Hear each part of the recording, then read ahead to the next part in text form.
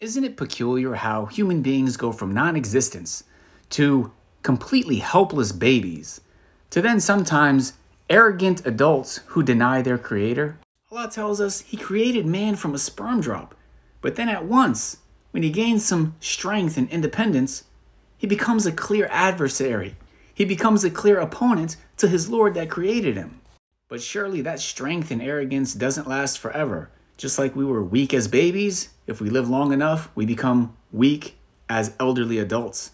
Allah tells us Allah is the one who created you from weakness, then made after weakness, strength, then made after strength, weakness and white hair.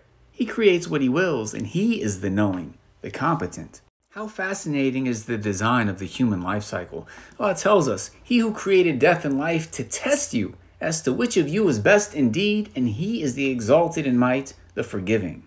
What a short test the life of this world is, and what a terrible exchange to give up success for all of eternity in the hereafter for this very short worldly life. Allah tells us, and the day the hour appears, the criminals will swear they had remained but an hour.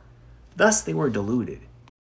But those who are given knowledge and faith will say, you remained the extent of Allah's decree until the day of resurrection. And this is the day of resurrection, but you did not used to know. So let us take heed while it will still benefit us, and let us not be from those who turn away, as Allah tells us. And whoever turns away from my remembrance, indeed he will have a depressed life, and we will gather him on the day of resurrection blind. He will say, my Lord, why have you raised me blind while I was once seeing?